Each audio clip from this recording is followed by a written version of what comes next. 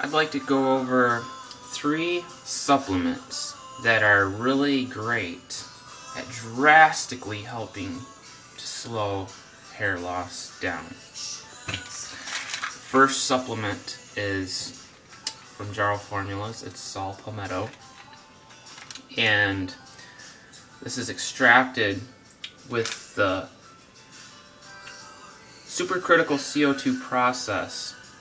And basically what that means is it will yield higher concentrations of biologically active free fatty acids than just plain alcohol extracts, which are usually the cheaper brands of saw palmetto. So you're actually getting more potency when you go with this supercritical CO2 process, because it's extracting it and you're yielding more of the free fatty acids in the saw palmetto berry, which is what you want. So this is really great. 320 milligrams and 2 soft gels. That's how many you're supposed to take a day. But you're also getting 100 milligrams of phytosterols. 40 milligrams of that comes from beta-sitosterol. And the main thing that saw palmetto does is it'll help to normalize DHT levels in your body. It doesn't totally inhibit DHT altogether, but it will help to reduce that, so that your hair loss will be greatly reduced. The next one is from Now Foods, and this is a pygeum and saw palmetto extract. Now this is good because there's a couple other things that are great at helping reduce hair loss, which would be pygeum extract and pumpkin seed oil. Both of those are really effective as well at inhibiting DHT and slowing down hair loss. If you did a Google search on natural things you can take or do to help receding hairlines, slowing hair loss, things like that, you'll come across pygeum and pumpkin seed oil. And both of those things are actually in this supplement. So what I actually do is I'll take my normal dosage of this, and then I'll take like 2 of these. 4 of them is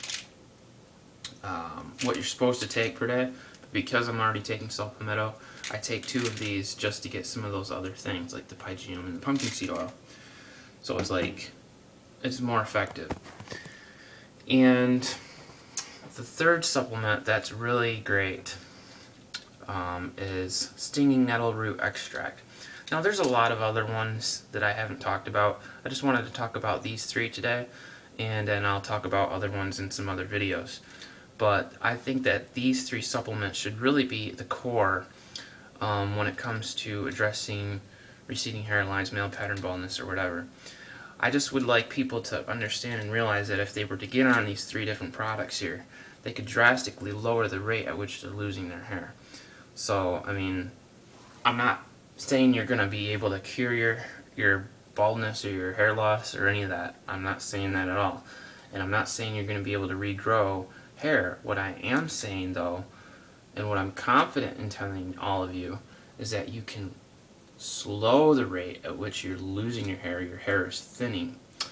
How much that's slowed down is probably going to depend on a lot of different factors, such as your genetics, how severe it is in your family, what is your lifestyle like, are you getting a lot of sleep, are you eating a healthy diet. These are things that you have to examine in your life to try to kind of figure out you know, how these different supplements are going to help you. But either way, I do know that by people taking these, they're going to greatly slow down the rate at which you lose your hair. I mean, it is scientifically valid. DHT does have a part to play, because if it didn't, then those people that would be going on Propecia wouldn't have any success. And the fact of the matter is, even though they get side effects and can sometimes cause irreversible damage to themselves by taking those drugs, they nevertheless do get results as far as their hair is concerned. And a lot of these natural supplements and herbs and things that I just talked about work in the same mechanism, but without those side effects. So, you know, the body can recognize these things. They've been used for quite a long time by our ancestors. So, give it a go. And, you know, get on the things because they're not really that expensive. And I guess the thing is, if you're concerned about your hair and you want to do something about it, those 3 things, in my opinion, should be the cornerstone, right?